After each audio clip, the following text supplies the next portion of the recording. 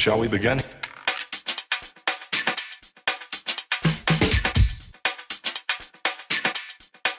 Let's begin now.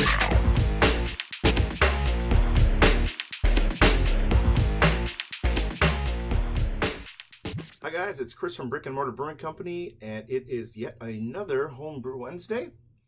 I am currently sampling and enjoying a beer that I talked about, I think, a couple times now.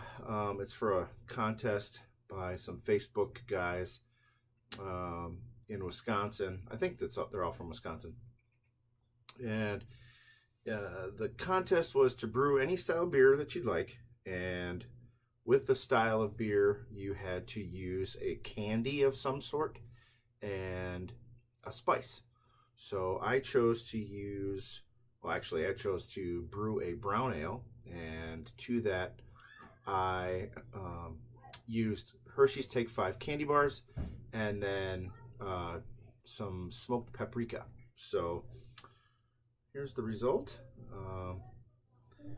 It's carved nicely, and you know, it has a subtle smokiness. My wife thinks that it's crazy smoky, but it's definitely not like a smoked malt was used. So I think it's subtle.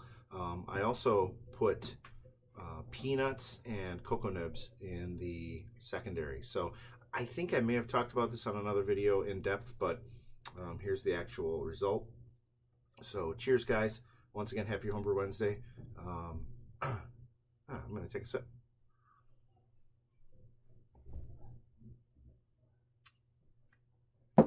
So yeah, I get the smokiness and the aftertaste, and definitely peanuts and the cocoa nibs come through. So I think it should do all right. It's nothing, you know, it's not high stakes or anything for this competition. It's just basically there's going to be a couple of judges, and they're going to pick a winner. So from there, had a great brew day last week, Saturday.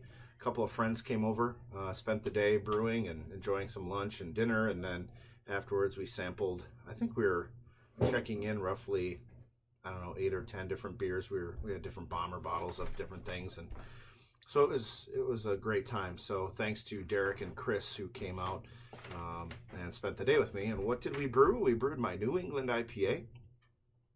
First time ever. And I think it went absolutely awesome. I do have some brew footage that I'm going to attach to this video, so you'll be able to see snippets of the process, and we'll get you to the end result. So actually, I do have, I mean, it's only been 4 days now. So I dry hopped my first dry hop edition on Tuesday, so 3 days after pitching the yeast, and I put about 4 ounces into each 5-gallon carboy for my first round. So all in all, I think I'm going to end up using roughly 16 or 17 ounces of hops for a 10-gallon batch.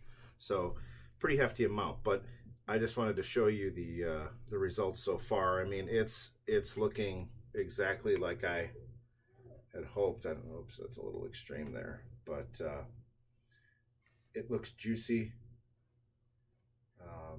The smell is incredible. Yeah,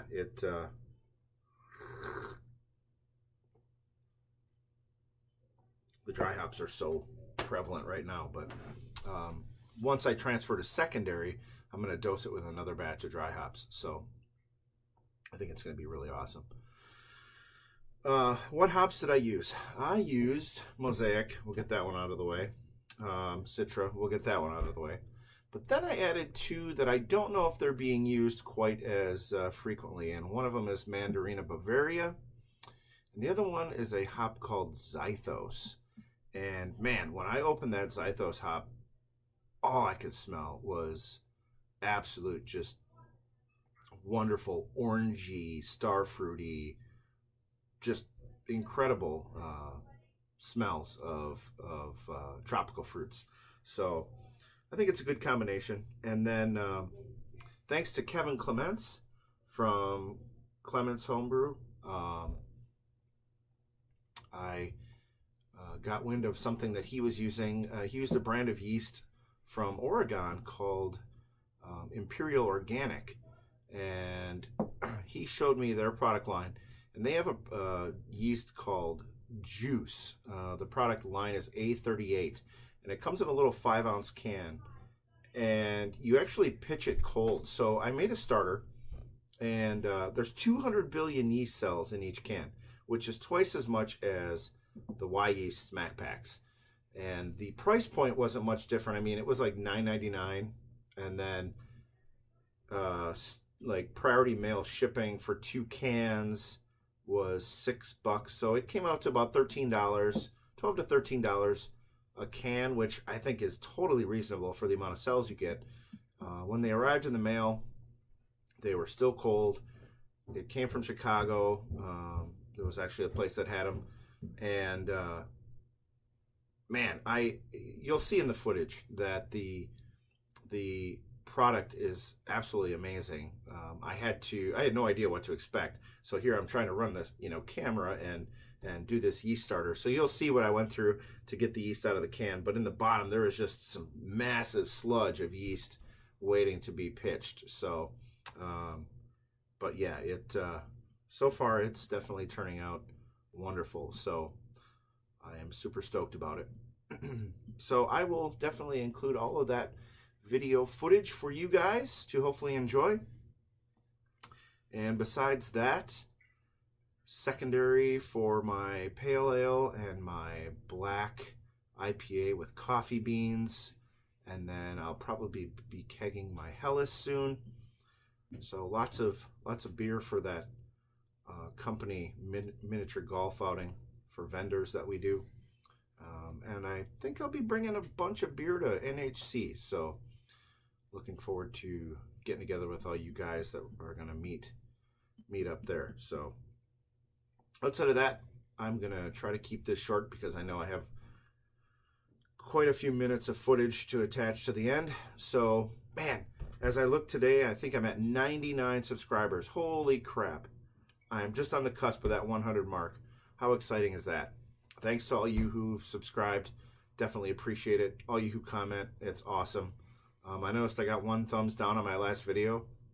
Don't know why. Might have been a troller. I don't know. But anyway, guys, keep on brewing. Keep on enjoying the craft beer.